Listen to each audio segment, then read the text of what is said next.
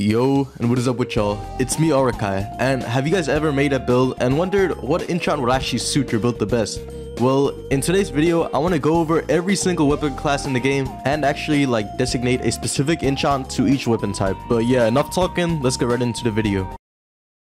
Now, starting off, we got swords. Now, swords are extremely versatile, and therefore, I can't really give them a specific enchant to actually use. So I'm gonna pick all the endgame weapons and designate them a specific enchant. Now, starting off with Shattered Katana, the best enchant for this weapon is actually Tears of Edenkite, as you can do insane amount of damage with just landing a single crit. Now, next up, we got Purple Cloud. Now, I'd also recommend Tears of Edenkite for Purple Cloud as the same reason for Shattered Katana. Now, next up, we got Champion Sword and Wooden Ceremonial Sword.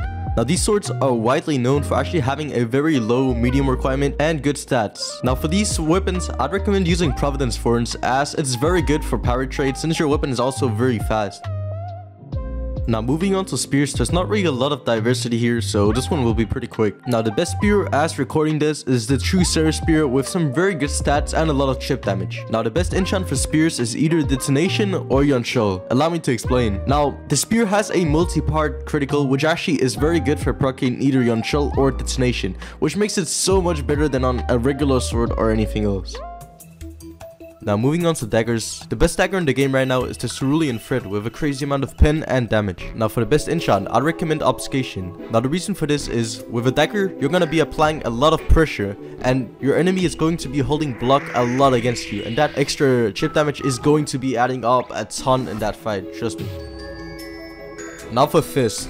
Now, there's 3 different fist styles in the game, but I'll only be going over just Kurita and Wave Neve, since Legion Kata and Wave Neve is pretty much the same. Now, fists have extremely weird and fast M1s, therefore I feel like the best enchant would be Blazing. Now, hear me out, even though you aren't Flame Charm, Blazing is still extremely good because of the fact that even if you hit them, they are forced to roll, or they will take a lot of damage.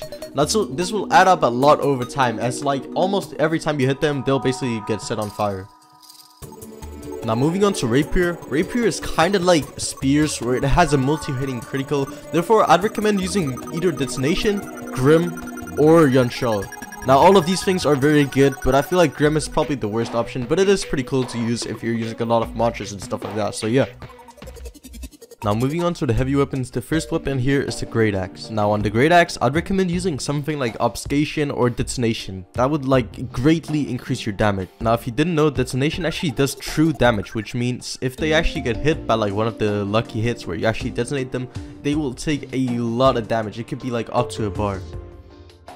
Now, moving on to the last weapon class on this list, we got Greatswords. Now, Greatswords are extremely good for many reasons. Not only do they have very busted talents, but they also have very well-rounded stats. Now, there's a few different Greatswords in the game, so I'll be going over a couple of them.